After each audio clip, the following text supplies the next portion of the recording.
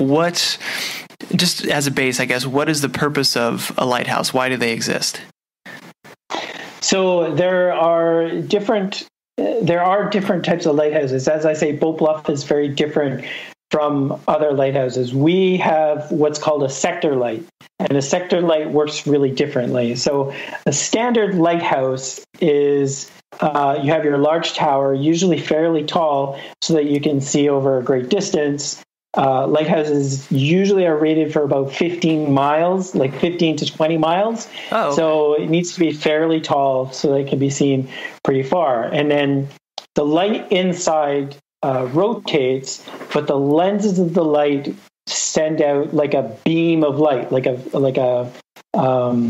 focuses the light and then sends out a rather narrow beam. And so a ship will see the light as a flash. And when a ship sees the flash, they know by the frequency of the flash, the color of the flash, and the duration of the flash, whereabouts they are in relation to the land. Hey, thanks for watching this video.